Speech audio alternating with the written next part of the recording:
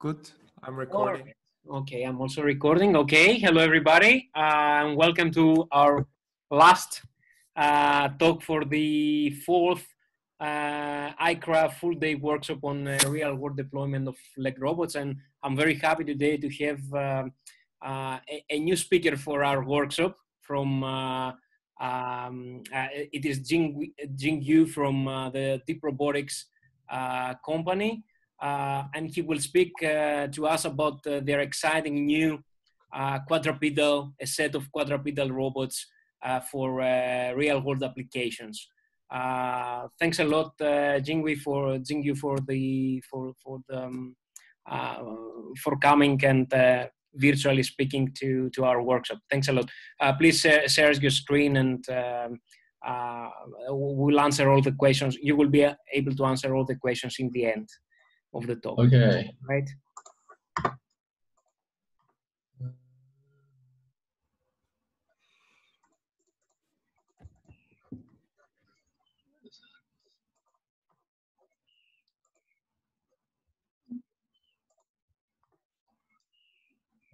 Hello everyone. Welcome to my talk today. My name is Jingyu from Deep Robotics. I am work as a locomotion algorithm engineer in Deep Robotics, and I got my master degree in Taiwan, Dortmund.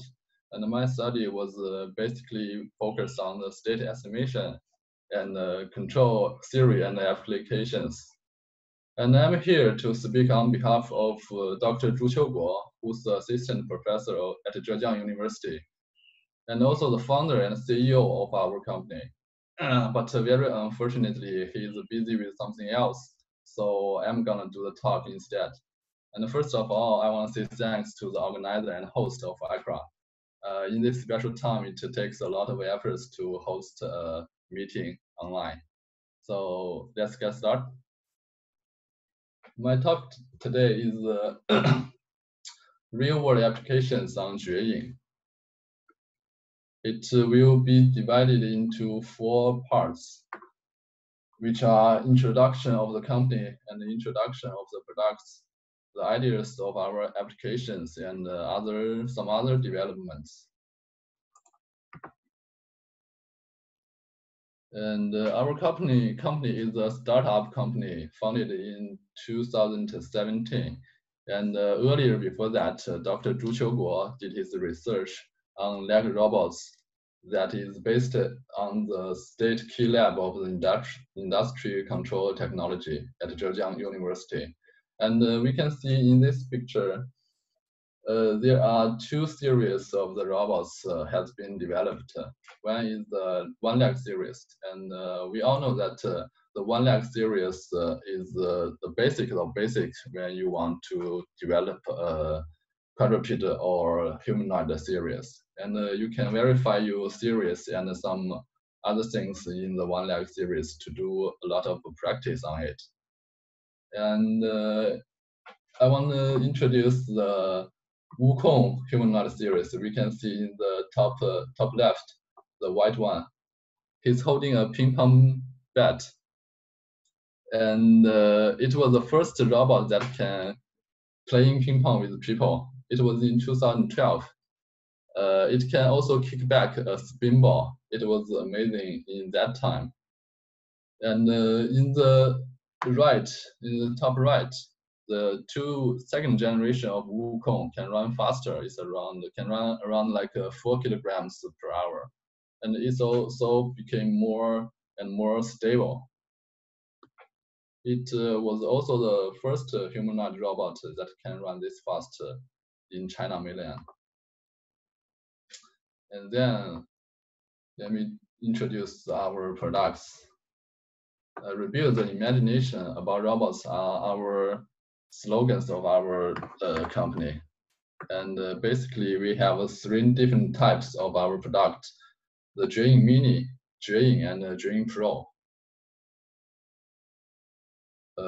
Here we go with the Jueying Mini. It's small, and it has low weight.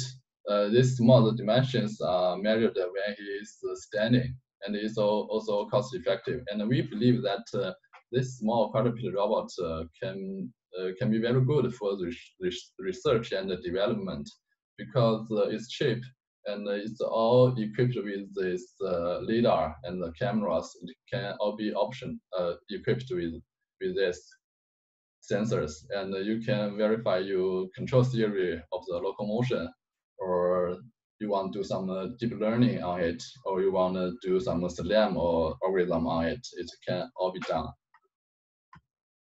And let's see a video about the Jueying Mini.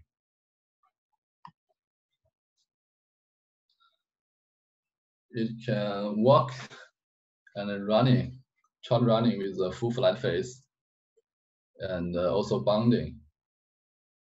On the gravel roads, not a big deal.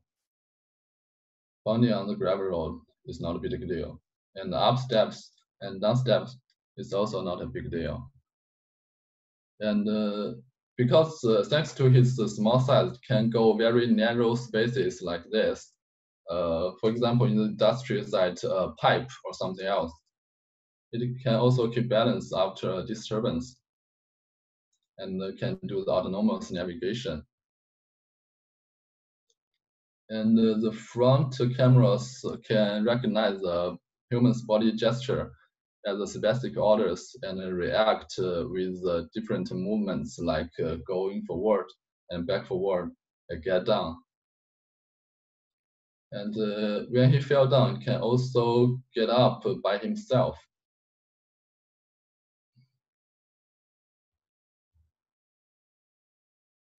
That's our Jueying Mini, the smallest robot of ours.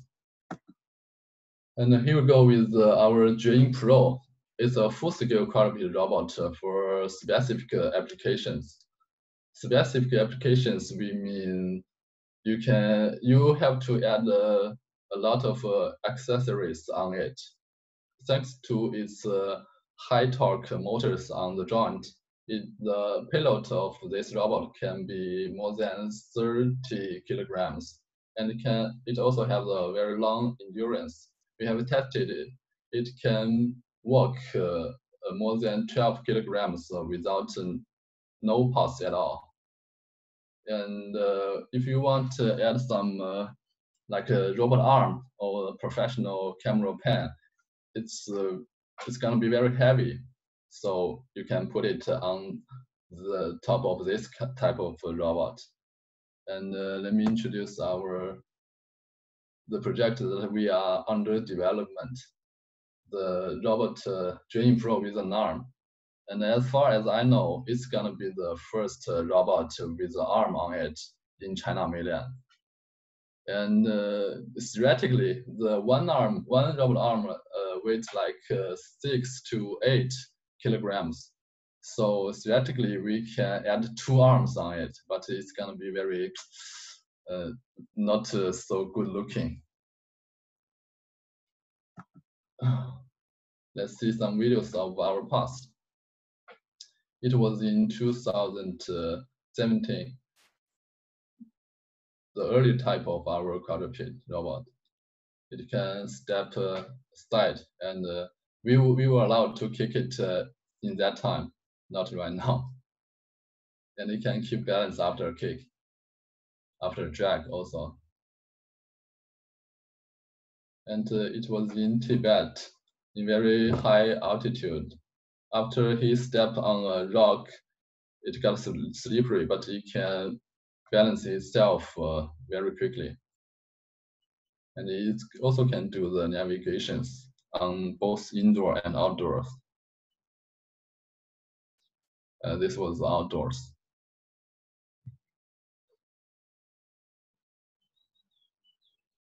And this basically all the old videos. That's our first generation of the navigation. These videos are all speeded up because you can see it move. It's not like in the real time. Oh, okay. Let's see another video. More recent. It was in 2018. as far as I know, it was the first robot in China mainland that can do this jump, trotting, running with a full flat face, and also can get up the stairs. Also, the first robot in China mainland can do this. And even though there are some small obstacles on the stairs, it can get up the stairs. And the height of the stairs around like 10 centimeters.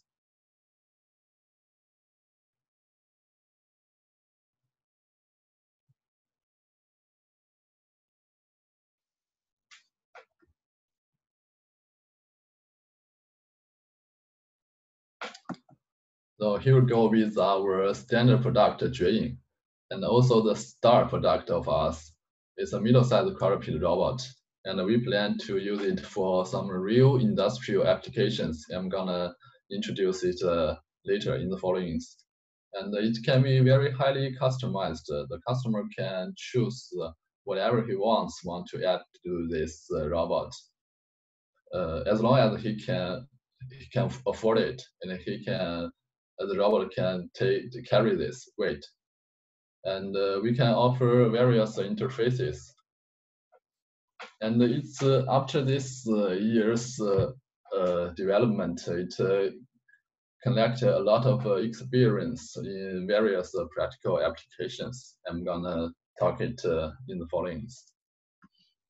First, let's see what we have as the default settings. We got a LiDAR in the top front, and we got 3 cameras in the front, in the back, and also in the belly. What the belly camera is for, I'm gonna talk about later with the video. And we got 2 hosts on board, one for the perception and one for the motion control. Let's see the video. See, it's bounding through rough terrain, and it also can jump very high and very long through a circle. It's more than 1.5 meters in distance. And it can also recognize another robot as the obstacles and avoid the contact. Then we plan a new path to his station. See there? The belly camera is used for the to get better information about his position, and so that he can land down and control his body position to land down accurate to that plug-in, so that he can get charged. And then let me introduce our ideas of the applications. First problem is that why do we do inspections with robots? The first pro is it's a big market. If you Google transformer substation in China mainland, you will get this. It's more than thousands of it. And in every one of these substation, there are 2 or 3 personnels that are in charge of the inspection, manually inspection. And in the beginning of the product, we hear a lot of complaints about how boring their work is. So inspection with robot, it can liberate human from the repetitive work, from the boring work. And after a few trainings, the robot can give a relatively reliable diagnosis about the trouble and about the instrument or equipment. And it's also very cost effective compared with hiring a real human. But it also has some disadvantages, like great difficulty, and great difficulty. So all the troubles caused with the difficulties, because when a robot step out a lab, the things are getting different.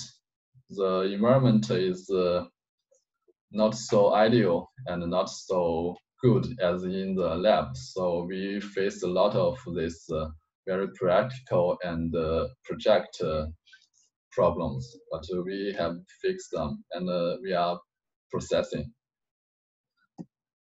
And this is a routine of the inspection of electrical substation. First of all, we have to build a map of the real thing, use LiDAR information, and then we're gonna define some tasks. Whether the robot is going to do a routine inspection, daily routine inspection, or it's gonna do a specific inspection to go to the specific place to check the state of equipment or a instrument. And after the task definition, the robot can build a plan path to go to the right place, and then the robot do the autonomous navigation when he moving. And when the robot goes to the right place, and he will adjust his body position to let the cameras or the gyrometers to have a good direction to the object, and then do the object detection and take pictures and information or data of the instrument, and then to upload all the data and information to the cloud, and we will do some data analysis with this data. So let's see the videos of the real applications.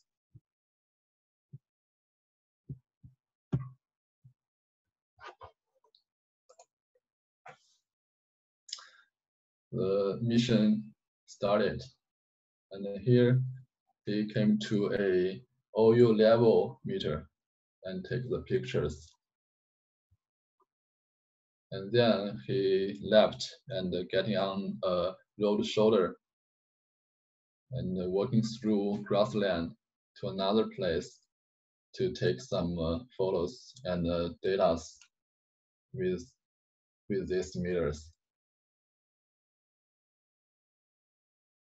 It's a thermometer, and he can do the autonomous navigation in this place, and to check whether the switch are in their right places.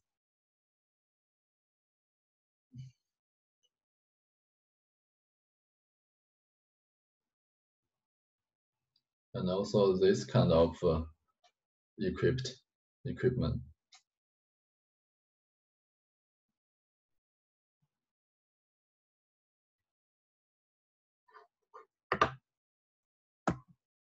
Okay, the applications was introduced, finished, and some other developments also has been developed, like this, the localization under very strong shakes.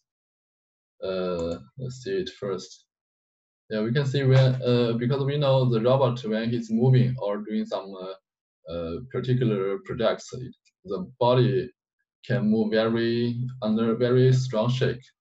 But when the robot in this kind of state, how the robot can navigate and local his positions in the environment, it's a tough task, because we have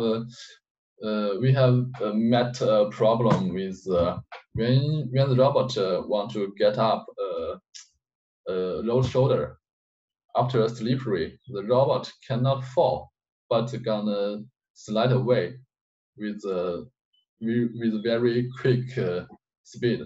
And in that time, sometimes the robot can lose his navigation, lose his localization. And once we do this, after we have done this, the robot can still localization itself in when he got slippery. And this is a running simulation by the reinforcement learning. After 500 2,000 to 12 training cycles, the robot can run like this. And this the running gait like our robot.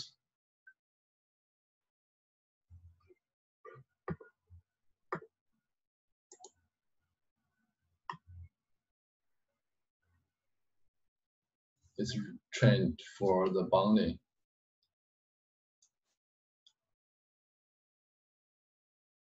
Yeah, after that, we have trained it for in the irregular terrace. After a few trainings, the robot can run very quickly and very stable. And that's it. My talk is finished, and thanks for your attention and time. And if you have further questions, I'm here to answer it. Thank you very much, Jingyu.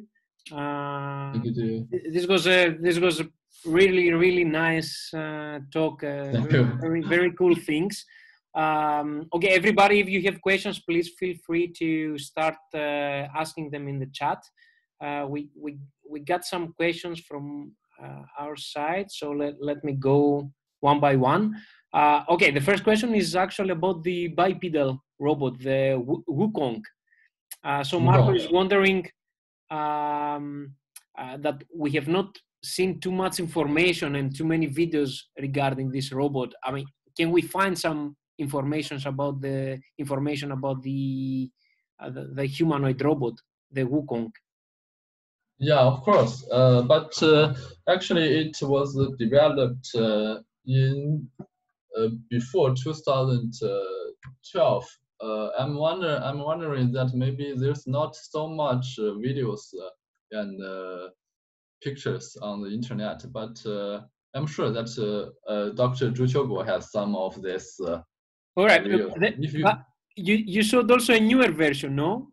I thought it was a 2018 version, no? In your slide. You mean the second generation, right? Yes. Oh, the second generation, yes. They are developing it right now with the progress.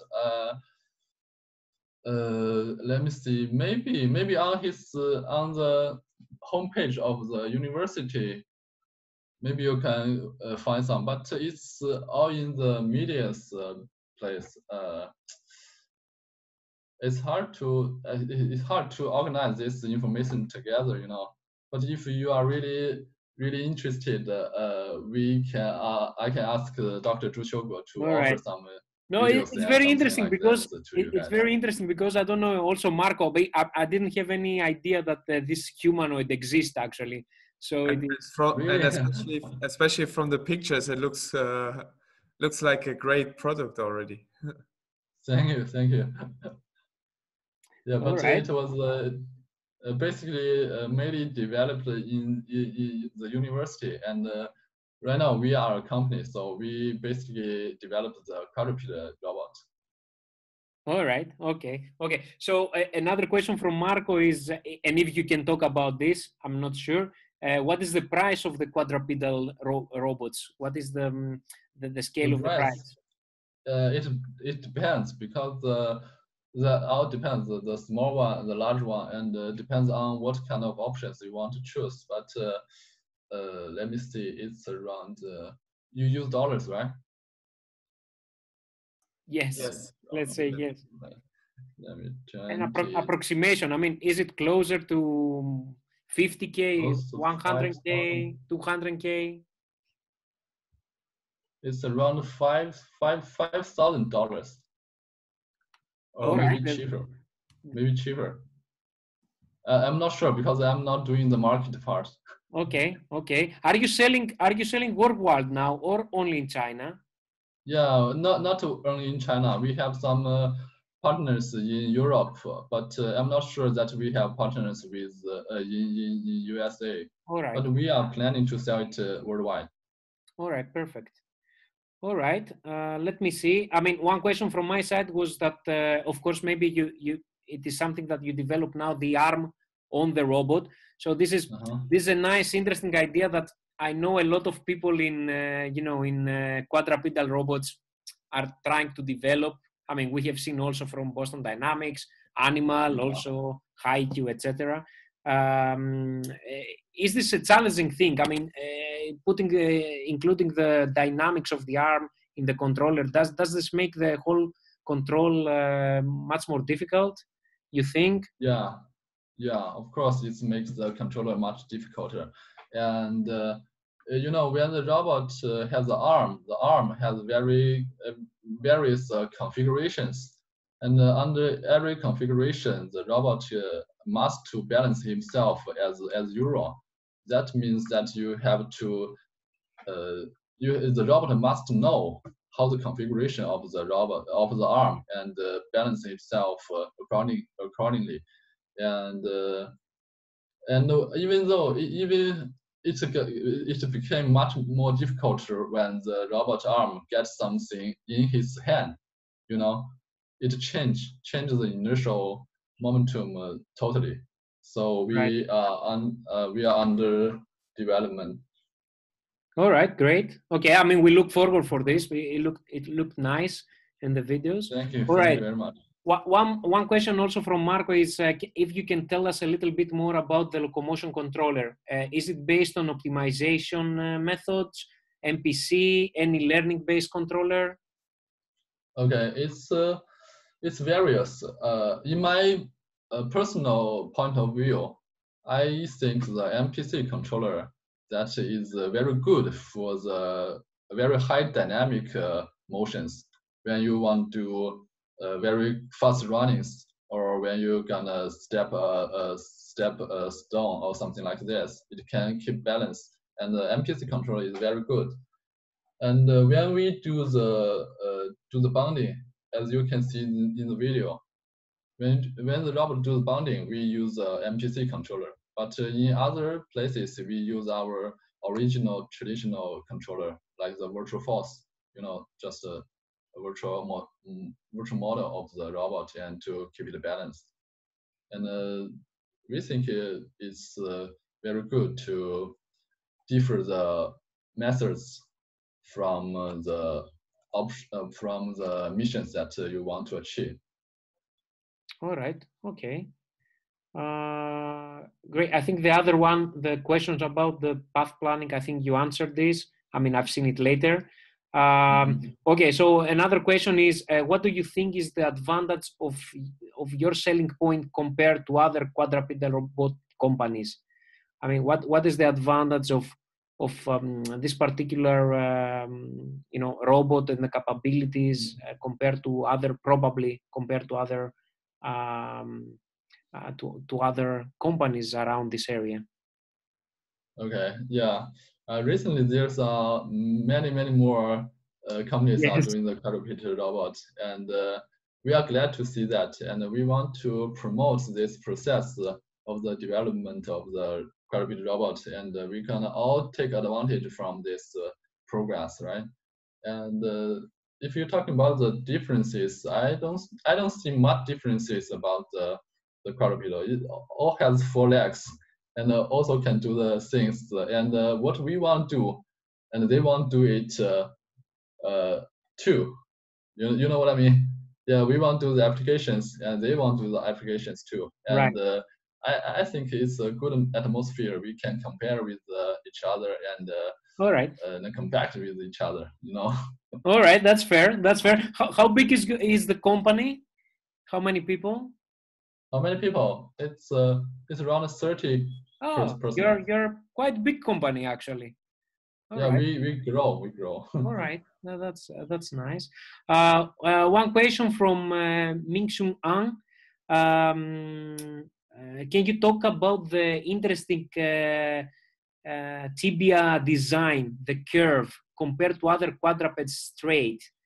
Seems like it could be useful with the touchdown angle, but it's pretty significant in your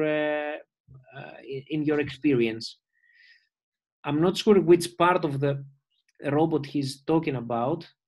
I think it's the last link that he mentions, the tibia link, the curve of the tibia link. I'm sorry, I didn't get what your question is. I think the question is regarding the last link of your quadrupedal robot Last link. that has Okay. a curved structure rather than straight, and what your advantages are regarding that. Last link. Yeah, it's a curved link rather than a straight body. What are the reasons for that? Yes, basically why in the legs the last link is more curved rather than, you know, like the classic straight links of the other quadrupedals. Does this give you an advantage on the locomotion? I'm sorry, I didn't do this part of job because this was developed by another colleague. I'm not. All right, I'm so this is a sure. more mechanical Sorry. design question. Okay, all right, okay, Okay. all right. Okay. And I think, let me see. Oh, I do have two last questions. One is, so when we talk about this inspection job, there is an interesting idea of, you know, when you have to convince people to use robots over just, you know, several cameras around the building. So, you know, my question is, do you see any advantage of really having a robot that, you know, goes around some buildings rather than putting some just fixed cameras and then running some inspection with fixed cameras? Do you see some advantage? Is it more to make things more general maybe, or? Yeah, that's a good question.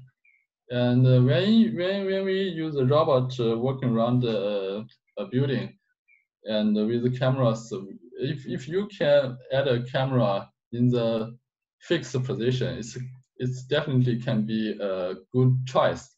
But you have to think about it.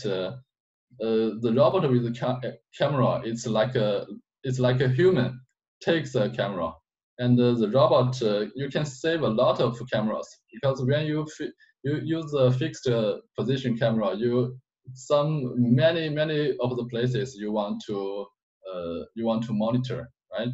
If you have a robot with a camera on it, you can use the robot to travel around, and you just use one dog and one camera. You can cover all the places that in your building. Right, I do agree. I mean, it's, and I guess like with inspection, it goes also the question of maintenance. So, you know, like at some point you will not only need to inspect things, but you know, you need to, you know, touch some things, or, you know, like have a physical contact with some structures that you know, a camera cannot do it by itself. So you need somebody, a robot or a human to make this contact. All right, okay. And the last question from my side is, this is regarding the last slides about the simulated environment. Do you see any difficulty on training the reinforcement learning network in simulation? I don't know which simulator you are using. How do you apply this on the real robot? Is it an easy sim to real control transferability, or you train directly on the robot? Okay. These running simulations, we didn't apply the control theory in our real robot, and but we have some cooperation project with other universities, and when they do something about the standing up with the reinforcement learning, and we have tested on our real robot, but the papers of there is not published yet, so all right, we feel it's not good to show the videos to you guys. All right, okay, sounds reasonable. All right, so from my side, that's it. Marko, do we have anything else? From my side, it's also good. All right, okay, perfect. Thank you a lot for this talk. Thank you too. Thank you very much. Jingyu, thanks a lot. I mean, it was the grand finale, so it was a really nice talk as a last talk for our workshop, and let's hope that next year. I think next year ICRA is in China, so let's hope if things go well that we can all meet in China, and you know, we can run this workshop with our robot. So you guys are gonna be in China, right? let's hope if travels are gonna be happening in a year from now. I hope that ICRA will be able to host us physically in China. Okay. I think it's in China, right, Marko? I think it's in China. I think so. I'm not sure. I'm not sure. Yeah. All right. Okay. So with this, I would like to thank also the participants for attending, and we'll upload everything on YouTube for everybody to watch later. All right. Okay. So I'm stopping the recording.